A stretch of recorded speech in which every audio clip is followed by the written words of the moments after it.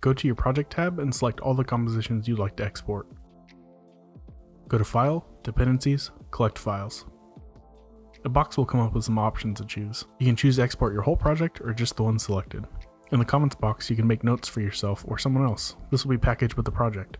Here you can see what the total file size will be and how many effects are being used. Hit Collect. Choose your destination where you want everything collected to. Make sure you have enough space on the drive that you select. Click Save.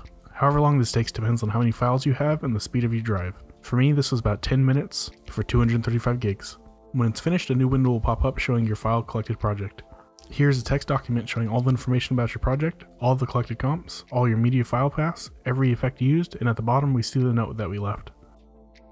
Going into the footage folder, we will see all the assets used in this project. All of these folders were automatically created for you.